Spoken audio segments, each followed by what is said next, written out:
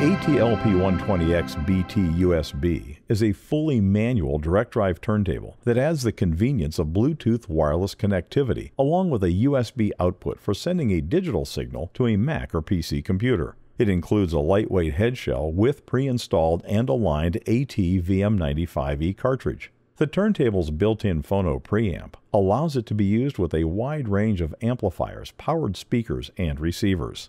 Before the turntable can be used, it needs to be set up.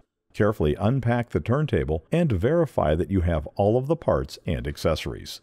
Position the turntable chassis on a sturdy surface. Install the platter and make certain it is fully seated. Place the felt mat on the platter. Next, assemble the tonearm. Remove the twist tie and protective foam. Temporarily secure the tonearm to its rest with the locking clamp.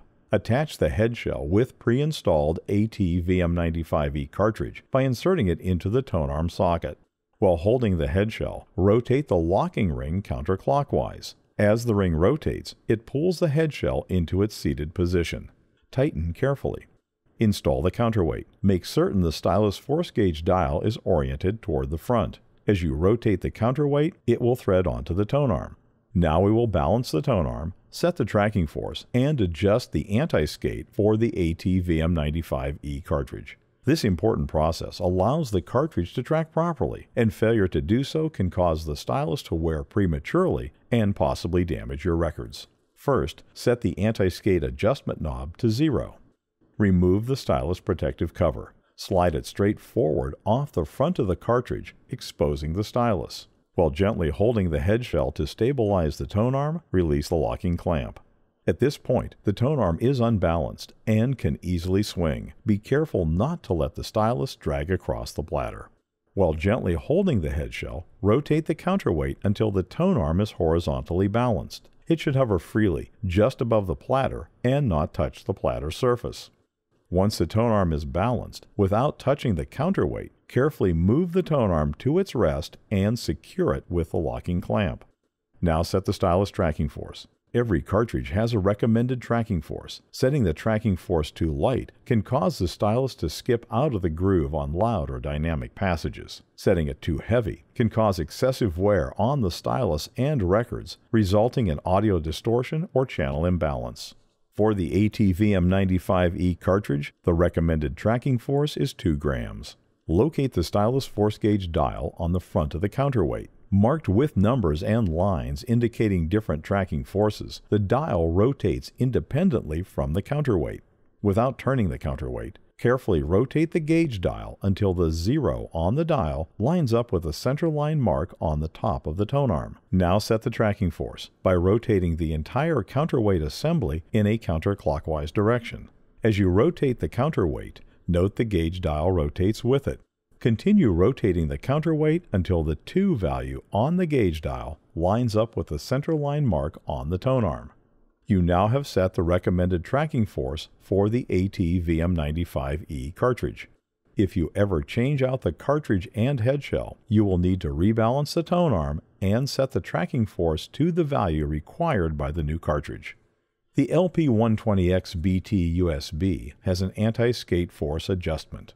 This small outward force applied to the tonearm compensates for the natural skating force that pulls the tonearm toward the center of the record. For normal operation, set the anti-skate adjustment knob to the same value as the cartridge tracking force.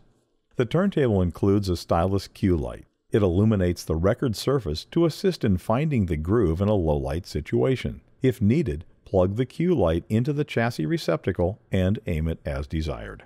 For best performance, the turntable should be level. Using a small bubble level, adjust the turntable's feet as needed. Connect the AC power adapter cable to the turntable and plug the adapter into a convenient AC outlet.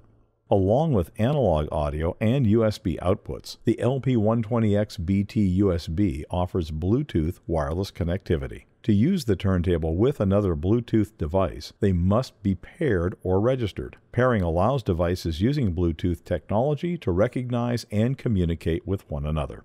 Once the pairing process is complete, the devices remain paired even if they are turned off. The LP120XBT-USB can be paired with up to 8 compatible Bluetooth devices. However, it will only communicate with one other Bluetooth device at a time. Before pairing the turntable, make certain the phono line selector switch on the rear of the turntable is set to line. Position the other Bluetooth device close to the turntable. This is to make certain the pairing process performs correctly. Once paired, the devices can be separated by up to 30 feet line of sight. Turn the turntable power switch on. The red power LED illuminates and the Bluetooth LED flashes blue, indicating the Bluetooth transmitter is active and ready to pair.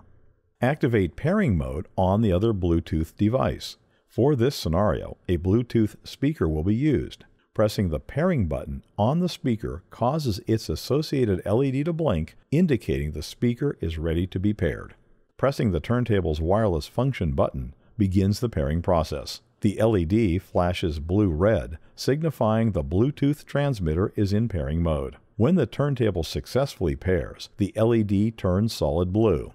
Most Bluetooth devices, including the turntable, will pair quickly. If the turntable does not see the other Bluetooth device after about 60 seconds, pairing mode automatically times out. If either device times out while trying to pair, simply put them back into pairing mode and repeat the pairing process. When the turntable is transmitting via Bluetooth, the Bluetooth receiving device is used to control volume and other audio-related functions.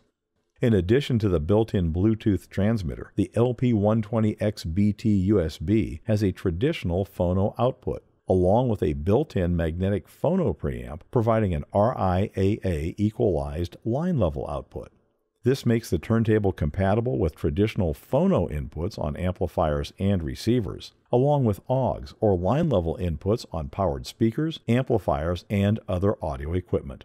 If your audio device has its own RIAA magnetic phono preamp, simply set the phono line selector switch to phono, bypassing the turntable's internal preamp. To offer the best audio performance, the USB and Bluetooth outputs are completely removed from the signal path and will not function when the switch is set to phono.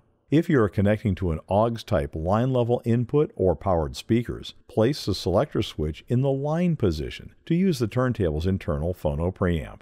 If your audio device has a separate ground terminal, connect the spade lugs on the dual RCA cable to the grounding lugs on the turntable and your audio component to help minimize hum.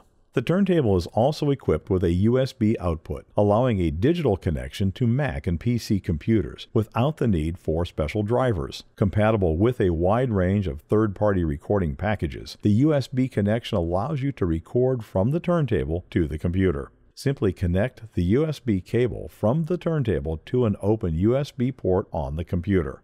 When using the USB output, make certain the phono line selector is set to line.